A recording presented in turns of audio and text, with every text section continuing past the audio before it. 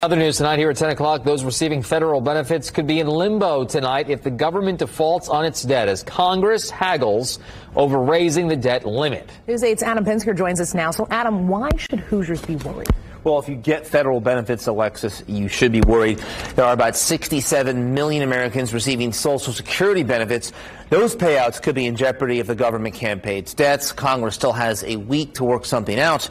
But financial experts say if you depend on these government programs, you should prepare to begin to lose them, at least temporarily. The term debt limit is being thrown around a lot these days. Think of it as the government's credit line. It's just a limit on what our debt can be. So, right, if you have a credit card, you got a debt limit of $5,000 on the card. And once that happens, you can't charge anymore. Director of Ball State Center for Business and Economic Research, Dr. Michael Hicks, says if Congress doesn't agree to raise the debt limit by June 1st, it will default on its payments. That means people who rely on Social Security, Medicaid, and Medicare won't receive their checks. Even members of the military may not get paid. I was a young Army officer, and we had a debt limit, so we actually bumped pay into the next month. So everybody wasn't paid for several days.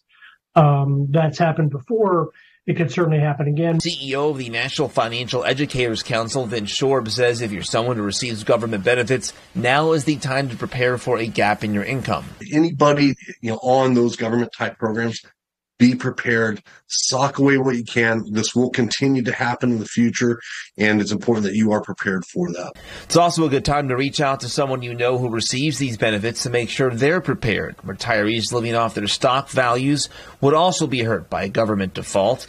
If the stalemate over the debt ceiling continues into the summer, Hicks says it could thrust the country into a recession. You think about the countries who defaulted on debt, and you're listing a bunch of failed states: Zimbabwe, Peru, Argentina in the 1980s.